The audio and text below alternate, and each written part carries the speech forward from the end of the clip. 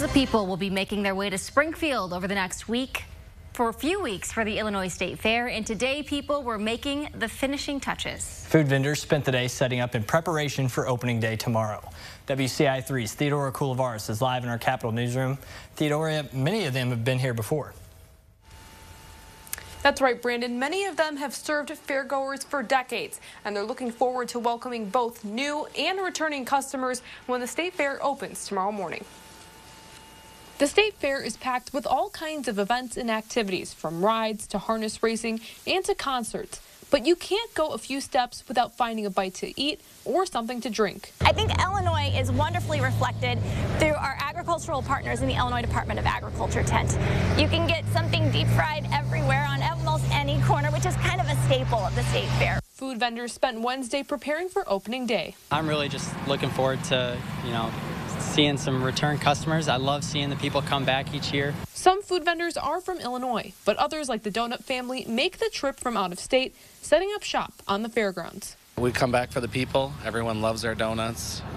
We love Illinois. It's kind of been one of our favorite events. And they, like other vendors, have been serving fairgoers for years. I've seen a lot of people, 4-H kids grow up and then their kids. So it's kind of cool.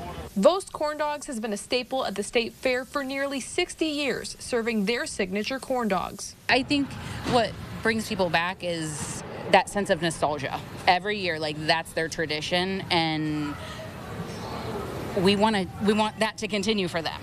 It all started with Bob Vost, who was known as the Corn Dog King. He died last year, but his family is committed to carrying on his legacy. My grandpa started something, and it's not just corn dogs. It's just a tradition. People, there's a camaraderie. They come here, they all have stories about their first corn dog, or they take pictures, and so yeah, it means a lot to me. I definitely take pride in everything we do. While some of your favorites might be back at the fair this year, there's also some new places to try. They have more than a dozen new food vendors this year, including Scoop du Jour, which is based in Chatham. Reporting live in Springfield, I'm Theodora Coulivaris, WCIA 3, your local news leader.